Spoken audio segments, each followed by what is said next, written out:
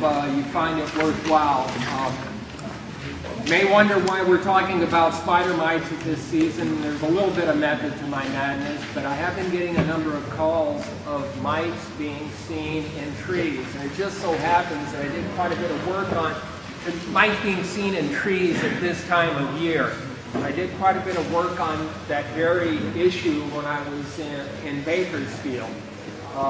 These very warm winters, and even sometimes in moderately wet winters, you will see that.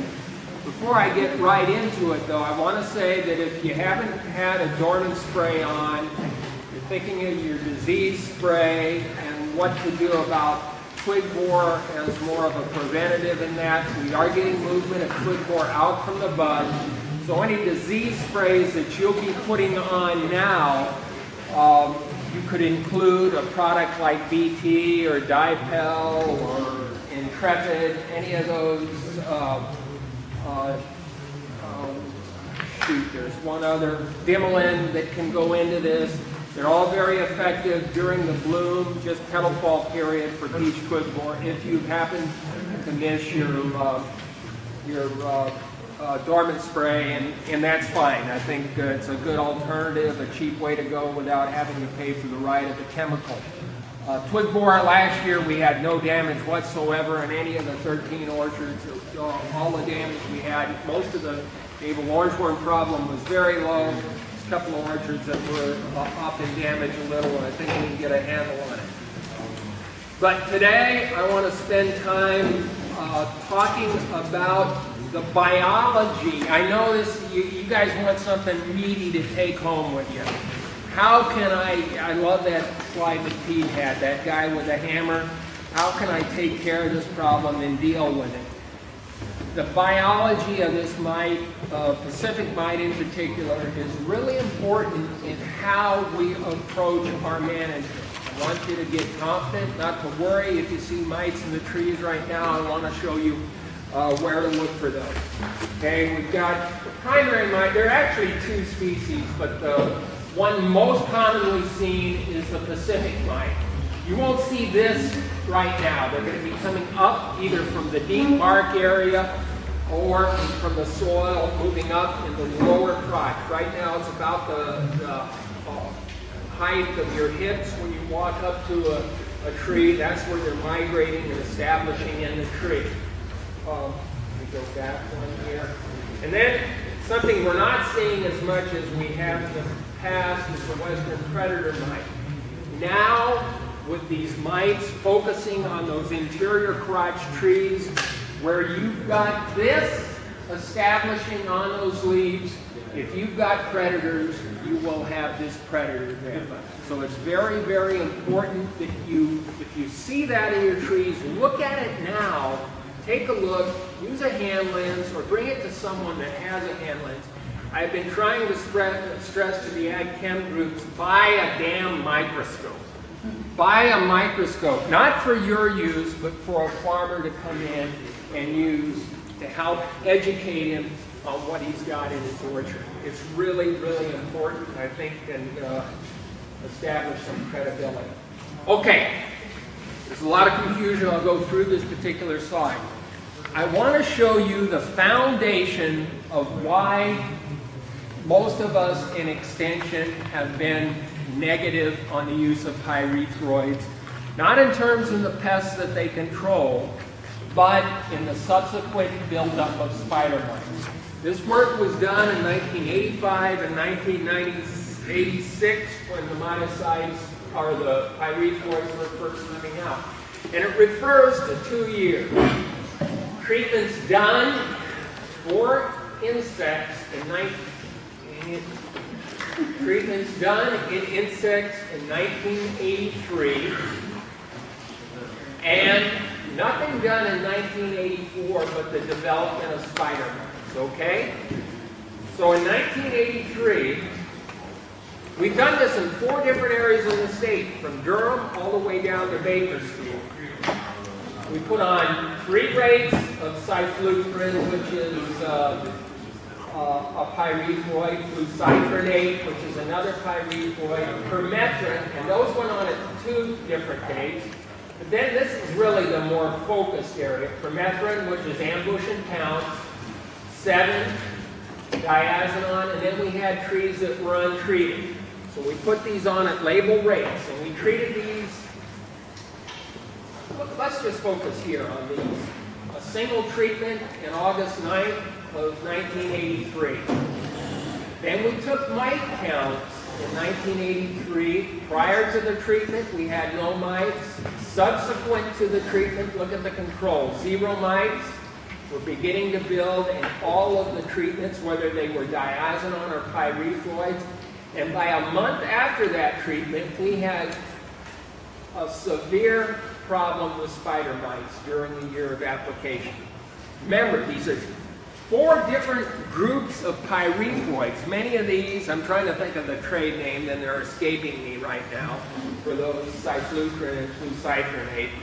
But, and then look at the 8th of September, the last reading we took. Look at the untreated. We had 12% of the leaves that had mites versus 62, 64. So all of these, whether they were diazinon, 7, permethrin, or these double applications of these others, had mites.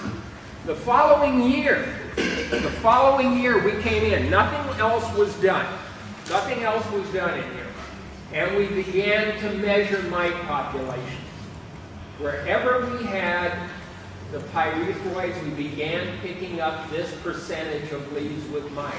Look at the untreated control. Even 7 here did not show the problem. Diazinon had a low population. This was March, almost right to where we are now. April, you see that population building. Now, nothing was done in this block. No insecticides or no other miticides. May, where the pyrethroids were used, this is right down to here. 7, diazinon, carbaryl.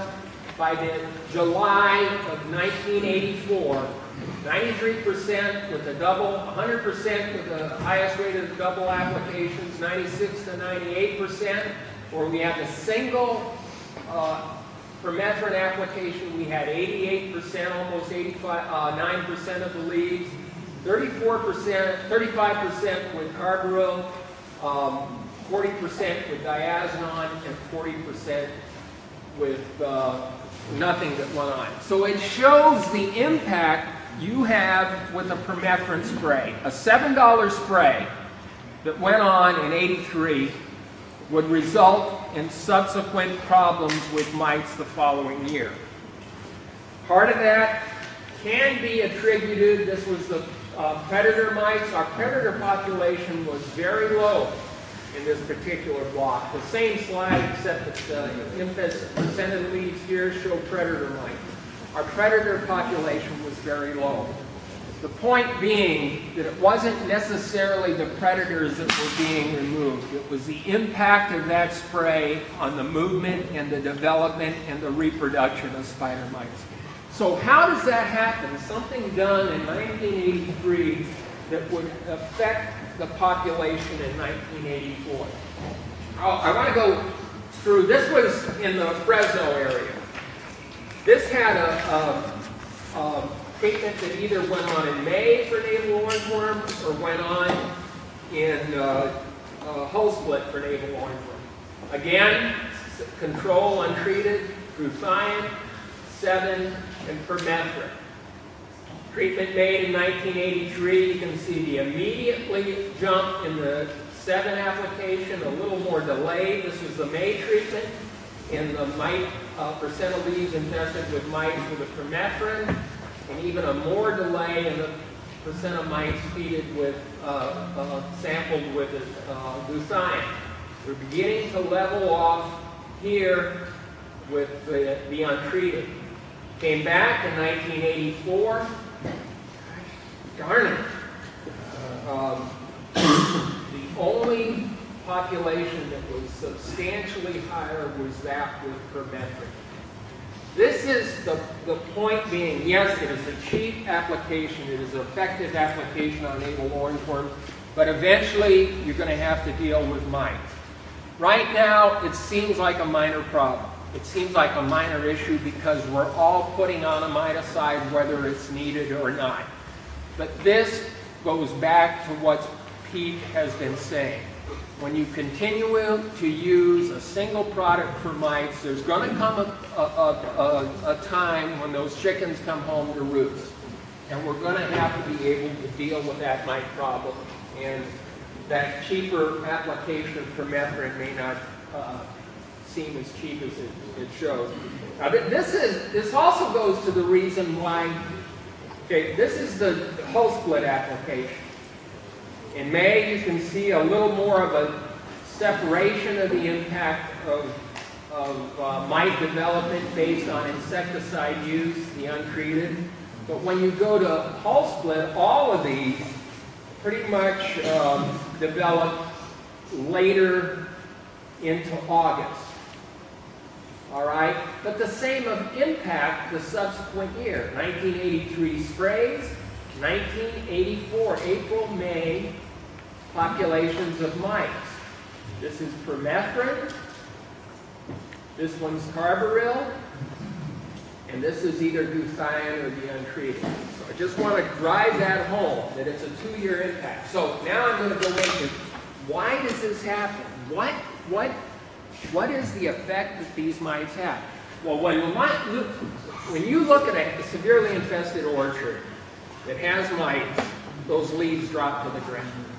To me, I began thinking, is that a suicidal drop? Is that something, I mean, is that a wasted life for that mite? Is it going to drop and die? The point is, it doesn't. It survives in the soil. So, late Jim Arabidi with Bernard Farms clued me in on this. And he says, well, you know, we've got this orchard. It's only about a 6-leaf orchard. He says, I'm finding mites on the drip heads, and I'm finding mites running up and down the sprinkler lines. So, I got the idea, well, let's go out there and fool around a little. We began to ban trees with duct tape and tanglefoot. This is the wintering population. You can see that red population moving up from the soil. This was a relatively dry year. It was 1990.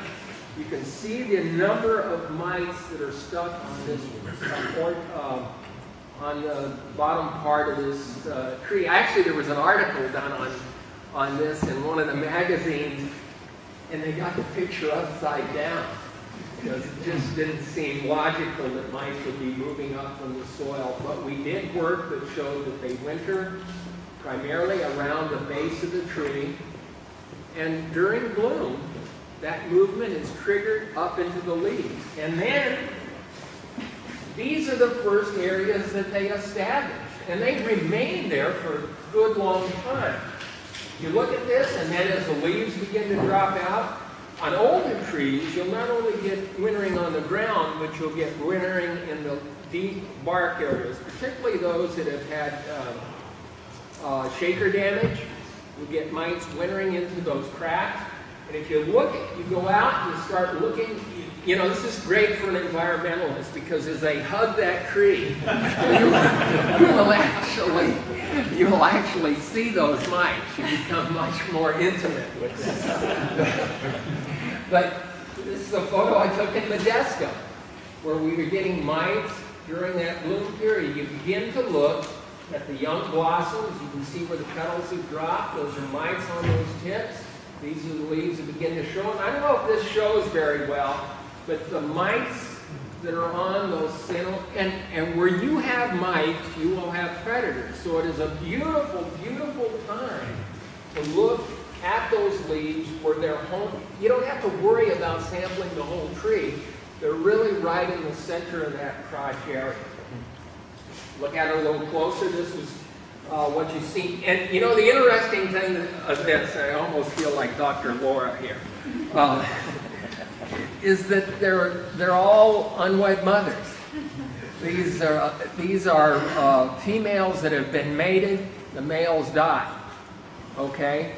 The only overwintering stages are the females that move up. They lay eggs on those central leaves. Female then dies. During this time of year, This has been the foundation for the early treatment, believe it or not. I almost regret saying that, but this information developed the foundation for using miticides early in the season. They lay eggs. It's the coolest time of the year and the longest time that those eggs are going to require to hatch. Remember, they don't control their body temperature. Eggs are dependent on temperature. The cooler it is, the longer those eggs are going to hatch. So it's a perfect window to utilize some sort of miticide at that time. The only weak point in that is you really don't know whether that's going to be needed or not. And in the days that we had a lot of predators, and actually this study, even the untreated blocks resulted in no buildup, predators coming in and completely dropping the population. So again, I'm going back to what triggered this. You see defoliation by mites. You see when that quality of food goes down, they move down on the leaves. These are the wintering mites on sprinkler heads. Either they're going to die as a suicidal number, and I know it was a farmer that showed me this. Here's a guy with 8 years of education, and a guy says, listen, this is what I'm seeing. And I know many of you have seen this very same thing, and they are going to be able to survive in the orchard. So I got thinking maybe we can play around with this using banding. And in this particular orchard, the banding was very effective. So we put bands around, I think, a half a dozen trees, and then measured the mite population at 3 foot. Right here, I call that 3 foot at head height, about 6 foot, and then further out at 8 foot. So where we put bands in March, we had no mites developed during the season. This is mite days. Essentially, it's mite population over time, but think of it as population, not mite days. It's a little bit easier. But no mites during the whole season. Where we had no band, don't go hunting with me. All right, Shady.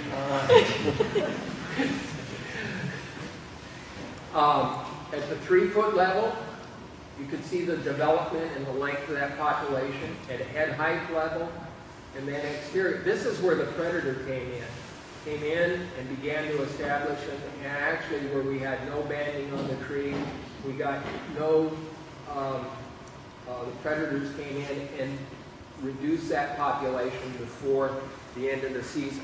That western predator mite is a very effective tool, but the combination of permethrin and the combination of miticide in the early spring have really reduced that population in orchards. You look at the development of predators, and this is just at waist height. You can see they move with the mites. We had very low levels when we banded the trees above the band, and these are the levels. And this is beautiful when you see something that in theory has been shown and it actually works out in practice. Our levels show that if you have one predator mite for every leaf that has a web spinning mite, your population will crash on its own. And that's exactly what happened here. One mite, predator, and then this is a predator population, but our mite population dropped along with that. We did this in a couple of orchards. On the older trees, not the Bedart location, but the older trees, we found a little more roughened bark. So subsequent years, we began to either band these at the trunk about 18 inches above the ground. We left some without bands. And then we had some on the primary scaffold of these trees. So this is an indication of wintering from the scaffold area or the trunk area. And again, you can see our highest populations are at 3 feet, where you get beautiful control with a sprayer, and even 6 feet. But our lowest populations were in the scaffold areas or the banded areas where we had a band on the tree. So, tried some stuff with scaffold bands and trunk bands. We also took samples from the soil, and this was more to demonstrate, number one, are they wintering in the soil, and how deep are they wintering in the soil? It shows that they don't winter very deep. Most of our population, we just take a cup of soil, pull it from there, stick it on a sticky trap, and that behavior of the mite moving up, they come out of that dirt, move down the cup and onto the sticky trap. It makes it very, very easy to count, unless you've got long hair and a beard. 4 inches, lower populations, and very little at 6. We did this with a core sample. So we're able to show that there is some survival. And I think as we've planted trees on berms, it's been good for disease control. It's been good for ant establishment because they never get disturbed. And it's also been good for mite survival, particularly in the areas where it's very dry. So finally, I want to go to 1993, where, you know, nobody's going to do this banding. It's kind of fun to show the biology, but what if we put on a miticide, and this year we used an ovicide, Apollo, and also lime sulfur. I used that, it's kind of scary, but I only treated the lower half of the tree with lime sulfur. This was a 10-pound rate of, or a 10-gallon rate of lime sulfur that went on. Nobody does that in the growing season. This farmer let me do it. So again, our populations at 3 foot were highest when we had no bands. A little bit less where the trunk was banded, quite a bit less where we sampled, where we banded the scaffolds. Our lowest population was actually where we treated, and this is below the threshold. The threshold for treating mites is 150 mite days based on our work. Very good with Apollo, but also pretty darn good with that lime sulfur spray. So, I think that's it, but I wanted to show you the biology of these mites. I'm not talking about materials. Number one, the end results of this particular study, at least in the first few years, that where we had predators in that orchard, whether or not you sprayed for the mites, the population was controlled. So the point being, don't be panicked if you see mites coalesced at the center of the tree.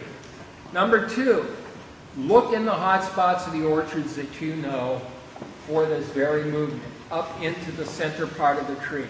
Don't pull the trigger too fast. Try to find out if there are predators present. You can't do that. I want to say call a farm advisor or your pest control advisor. Your pest control advisor needs to be able to show you what that predator looks like if you don't feel confident doing it. Now is the time to do that.